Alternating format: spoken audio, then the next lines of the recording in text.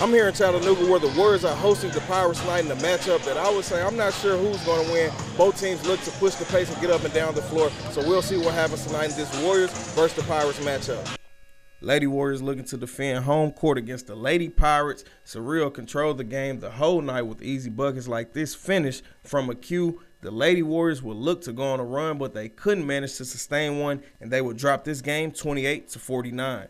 Now bringing some action to you from the varsity boys as they look to slow down the Pirates in a good-on-good matchup. Top of the key, Michael Pattyacre slides in a slick pass to Cooper Lofton for the easy finish. A duo we didn't know we needed. Pattyacre to Lofton again, but this time it's for the triple. Warriors still down 12, and Nash Harmon comes down court with a soft teardrop, back up 14. Warriors try to inch back in. Owen McCohen knocks down the corner triple, but it wouldn't be enough as Cyril wins 80-48.